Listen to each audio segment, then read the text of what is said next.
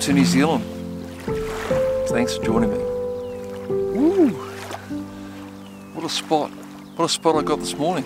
If you've been watching videos of mine previously, you may have seen this spot before. I briefly kind of did something on it a couple of months back and didn't really do it justice really, because I think it's quite an epic little place. I took a photograph or two here, but I didn't really focus on the area. Today I'm decided to come back here. This is just south of Taupo on the lake, the Great Lake Taupo. And as you can see behind me here, I've got this beautiful, beautiful tree, which is kind of reminiscent of the Wanaka tree, which is in the South Island. I guess the main difference about this tree here is that there's nobody here taking photographs. If you go to Wanaka in the South Island, you kind of have to queue for about an hour to take a picture of the tree. Here, this is a far more subdued scene. This whole episode really is on Pan F50, which is from Ilford Film. I've been shooting a roll or two of it over the last couple of days. A few people have asked me to shoot it, a few people have asked for my thoughts on it. So I'm just playing around with a roll or two, and today is really just a continuation of that.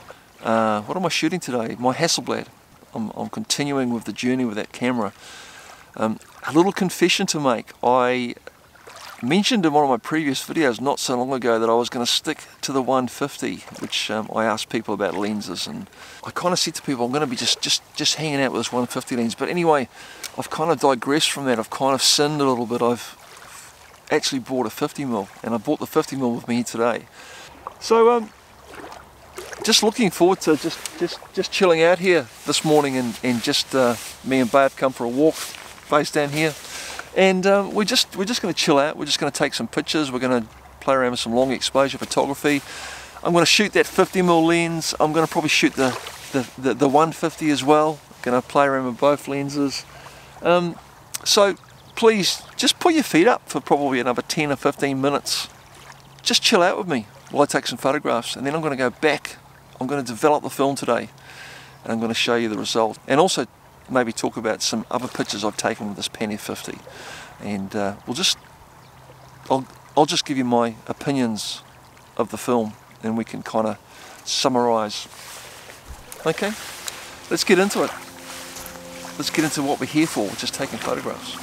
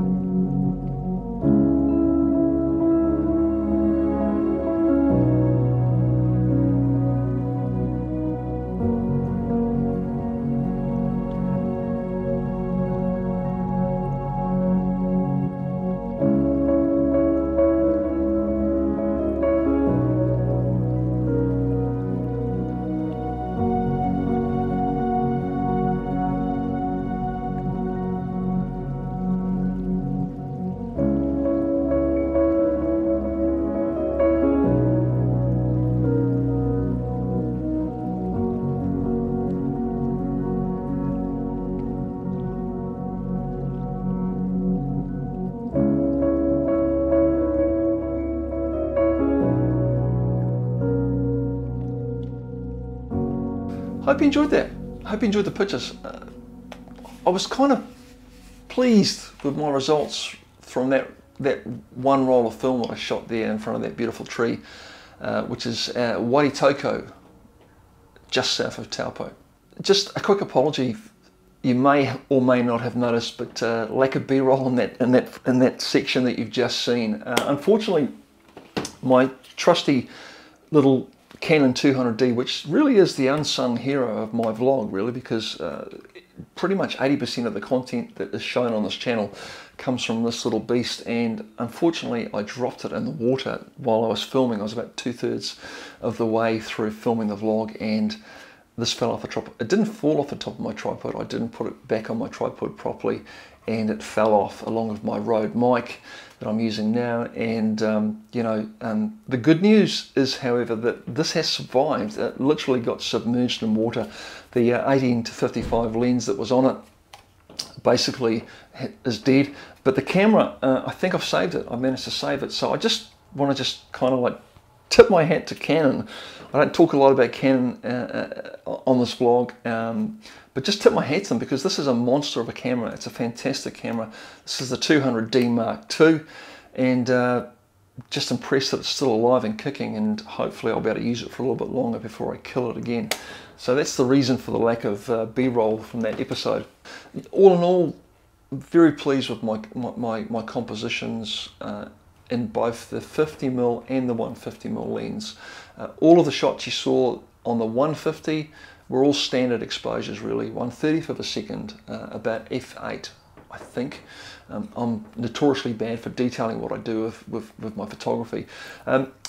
I think about 90% of the images that were taken with the 50mm were all long exposures. I think I took one standard exposure, which was the shot of the tree stump and the swan in the background, and that beautiful tree as well. That was 1/30th of a second, f8.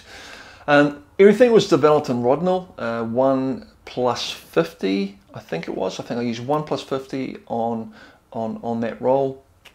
I haven't got a huge amount to say about the film, but like all Ilford films, I've never dissatisfied with what I get at the end of the day. And Panef Plus 50 is no exception. Very happy with what I got from this roll in particular. I've shot previously to this roll 2 other rolls, and I'll just put some pictures up now. But yeah, generally have been happy. A lot of people have said to me that, they can't get their, they just can't get their head around this film and shooting it.